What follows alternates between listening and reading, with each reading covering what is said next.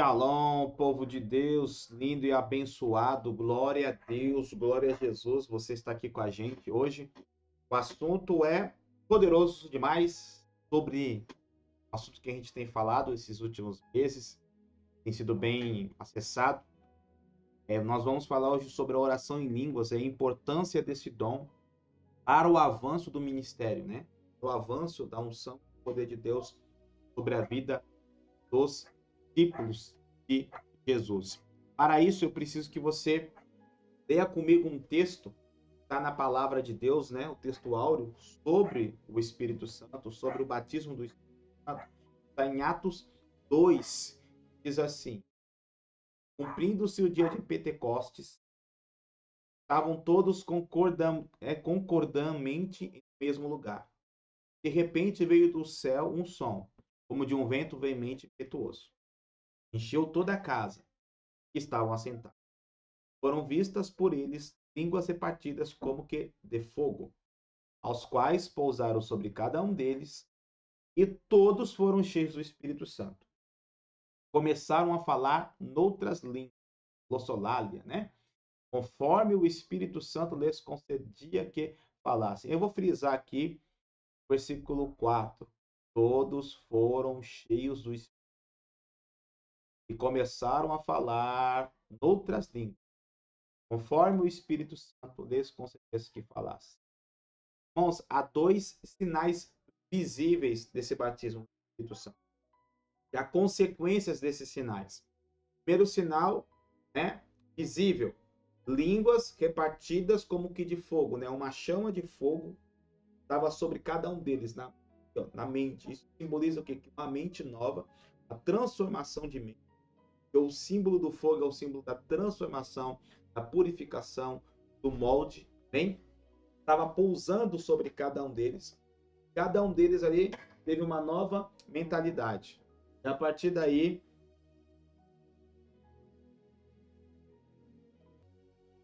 as línguas de fogo, elas representam, as línguas de fogo, elas representam essa nova mentalidade, poder sobrenatural. E também o evento de eles ouvirem, né, um aos outros falando em novas línguas e, opa, é novo. O texto diz que todos foram cheios do Espírito Santo. E passaram, né, e começaram, ou seja, o fato de estar cheio do Espírito Santo, aqui nesse texto diz que falar em novas línguas é um ato de você estar cheio do Espírito Santo, né? Batismo aqui, segunda bênção, nós sabemos. O que eu quero trazer para você hoje, como é importante ser cheio do Espírito Santo e falar em novas línguas. É claro que já tem outros vídeos no canal que eu explico sobre esse falar em línguas, né? E tem gente falando, né? Não é língua estranha ali. E lá no meu canal, né? Nesse canal aqui, você pode pesquisar lá com o título, né? Todos podem falar em línguas. Lá eu vou explicar para você, né? Didaticamente, que essa linguagem aqui era uma linguagem estranha, tá? Não era uma língua conhecida nas nações, porque quem fez eles ouvir a língua de nascimento foi o Espírito Santo. Eles ouviram, significa que eles estavam falando. A gente tem que ser bem sincero contigo, tá? Esqueça a doutrina de homens, esqueça a teologia de homens, e olhe para o texto, pergunte para o texto. O texto vai te responder. Bom, isso é hermenêutica, é o básico de interpretação bíblica. E agora eu quero trazer algumas verdades acerca do falar em línguas e da dimensão do poder de Deus. Nós que somos dessa linha mais carismática, crê no avivamento, crê no poder do Espírito Santo, crê nas ondas, né, do Espírito Santo, nós sabemos que há pessoas e que há homens de Deus no passado e no presente, após esse batismo, que após esse toque de Deus, ao praticar o falar em línguas, eles alavancaram o seu ministério. Um deles é o John de Lake, apóstolo para a África, que abriu centenas de ministérios, centenas de igrejas, salas de cura, um homem realmente usado por Deus na área da cura, né? Na área profética, também um apóstolo, um mestre formado por Deus. Mas na sua história, você vai ver que ele era um metodista e já estava sendo usado por cura, porque ele teve um contato com o ministério do John Alexander Dow, e ali ele foi tocado pelo poder do Espírito para falar, para ministrar cura. Só que quando ele, né, é tocado pelo Espírito para buscar o batismo, né, ele até passa por Rua Azusa, ele é um dos que passaram por Rua Azusa, ele fala no seu próprio testemunho que a partir daquele momento ele teve um avanço. O ministério dele ficou mais poderoso, ficou mais profundo, ficou mais dinâmico. Ele praticava falar em línguas como uma linguagem de oração, comunhão com Deus. Isso trouxe para ele revelação, discernimento, compreensão, trouxe para ele direção, trouxe para ele poder de Deus. Isso fez com que o ministério dele, né, que já era poderoso, já era um chamado grandioso, ficasse ainda mais poderoso. Outro homem também que nós temos, né, que teve o batismo do Espírito, trouxe para o ministério dele um impacto, foi o Smith Wigglesworth, né? Ou Smith Wigglesworth, o senador de Yorkshire, na Inglaterra, que também já estava sendo usado por cura. Também já tinha na mente dele, por ele ter algumas experiências com Deus, que ele já era batizado no Espírito. Mas quando ele teve essa manifestação do Espírito, das línguas, foi buscar com fome e com sede, ele mesmo diz que o ministério dele, né? A unção sobre a vida dele aumentou, o poder de Deus sobre a vida dele aumentou, e aquilo trouxe uma bênção para o ministério dele. E ele praticava falar em línguas como uma linguagem de oração muito. Ele se destacava das pessoas, né? Ia para um ambiente sozinho, e ali ele orava, né? Em línguas. E ali ele entrava nas dimensões do Espírito, recebia revelação, direção, discernimento de propósito. Tudo isso aconteceu porque ele teve, né, o batismo. Tá vendo como é relacionado o batismo com o Espírito Santo? De Atos 2, a serviço do ministério. E aqui em Atos 2 você vê que eles são investidos de poder. Há uma experiência, há algo que os capacita, há algo que os libera a fazer a obra como Jesus fez. Jesus não serviu ao Pai sem manifestar cura, sem manifestar profecia, sem manifestar dons espirituais. A obra que Jesus entregou para que os apóstolos fizessem era como ele estava fazendo, a missão de Jesus. E por que hoje a igreja não quer fazer a missão de Jesus? Só quer ensinar, mas não quer mostrar o cristianismo na prática? Porque entrou o espírito de religiosidade, entrou a frieza, né? Entrou outras situações, entrou a política, entrou muitas coisas na igreja que entristeceu o Espírito Santo, fez com que o fogo da sua presença, que a glória da sua presença se afastasse. Mas eu tenho uma palavra profética para dizer para você. E ele está restaurando o coração da igreja, está tocando filhos e filhas agora, através dessa live, a despertar a verdade espiritual que há. Muitas pessoas vão dizer que não há, mas há uma verdade espiritual. Abra-se o seu coração. Deseje, Senhor Espírito Santo, deseje verdadeiramente entrar nesse rio. Ele vai tocar você. Ele vai conceder a você a capacidade de comunicação, uma linguagem de oração. E outro homem também teve, né, uma experiência como essa e mudou a vida dele. Levou ele a um ministério, levou ele ao ministério internacional. É o Robert Tom, do Vinho Novo é Melhor. Falei de 3 livros. Isso você lê na Smith Wigglesworth, o Apóstolo da Fé. John D. Lake, né, o Apóstolo da Cura. E Robert Tom, né, o homem de fé, o homem de dimensão. Oh,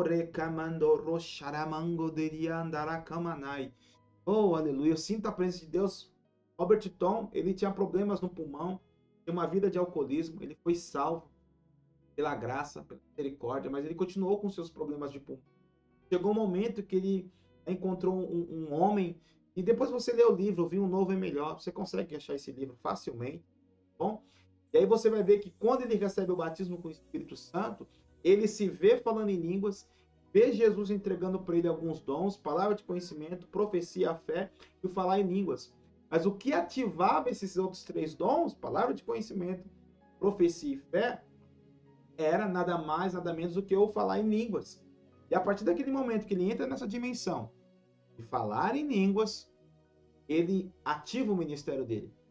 seu ministério vai ser ativado de maneira sobrenatural quando você dedicar-se a essa prática, a esse fundamento de falar em línguas. Você não precisa reinventar a roda.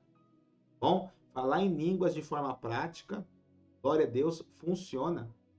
Robert Tom, Pete Griswold, John D. Lake, homens de Deus que manifestaram a glória do reino, trouxeram sobre as vidas impacto da presença de Deus, conversões em massa, curas maravilhosas, milagres sobrenaturais, provisões extraordinárias. Começaram a acontecer quando eles tiveram o que Atos 2 lhes conferiu. Que é o quê? O enchimento do Espírito, o falar em línguas, uma unção fresca, um liberar de Deus para fazer a obra como Jesus fez. Então eu quero liberar sobre a tua vida hoje. Em nome de Jesus. Que Atos 2 se cumpra. Porque a promessa, como diz em Atos 2, vou pegar o versículo aqui para você ver que é para você. É para você. Glória a Deus. Glória a Deus. Glória a Deus. Glória a Deus. Atos 2. Atos 2. Glória a Deus.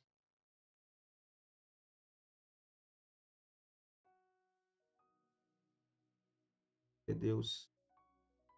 Ele vai dizer que essa promessa, né? Versículo 17, acontecerá nos últimos dias, diz o Senhor, e derramarei do meu espírito sobre toda a carne. Vossos filhos e vossas filhas profetizarão, vossos jovens terão visões, sonharão, vossos velhos. Até sobre os meus servos, sobre as minhas servas derramarei o meu espírito, diz o Senhor. Mostrarei prodígios no céu, na terra, embaixo da terra, sangue, fogo, vapor de fumaça. O sol se converterá. Né? Aí ele está dizendo aqui, ó, varões israelitas aprovados, tal. E aí ele vai dizer que essa promessa, que promessa é essa? Eu falar em línguas. Né? Que essa promessa é para quê? É para vós, os vossos filhos e para vossas filhas, para todos quanto Deus chamar. A promessa é sobrenatural. Atos 2:39. Atos 2:39. E diz assim: pois, né, para vós outros é a promessa. Que promessa? Essa promessa de ser cheio e falar em línguas e ter a mente mudada. Para vós, vossos filhos, para todos os que estão longe, isto é, para quantos o Senhor Deus chamar. Muitas palavras deu testemunho e exortava, dizendo: salvai-vos dessa geração perversa. Ou seja, houve uma contrição de coração. Mas essa promessa é para você, porque Deus está te chamando, caiu na tua timeline, está ouvindo, você parou aí, você foi pego pelo Espírito Santo para dizer para você que há algo mais, que há uma unção, que há uma presença, que há um liberar de Deus, que há uma comissão sobre a tua vida, para te levar a servir o Pai, a andar com Deus, como Jesus andou, manifestando a bondade do Pai, curando, libertando, pregando em poder, manifestando o amor. Eu quero liberar essa palavra sobre a tua vida. Receba agora que Atos 2 se cumpra em você, na sua casa, na sua família, seus filhos, aonde você estiver.